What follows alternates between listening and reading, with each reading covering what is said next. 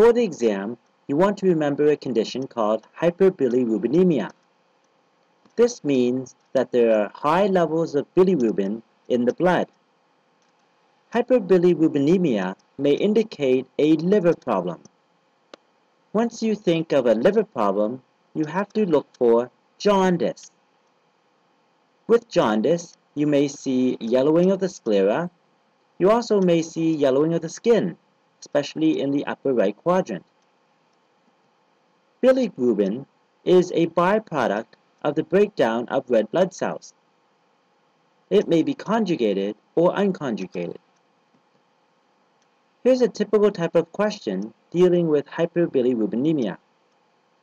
What should the nurse recommend in the plan of care to help limit the development of hyperbilirubinemia in the neonate?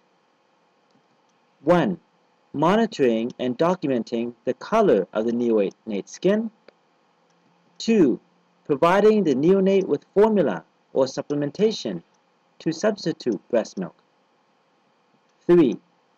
Placing the neonate in prone position will help maximize exposure to the light during phototherapy. Or 4.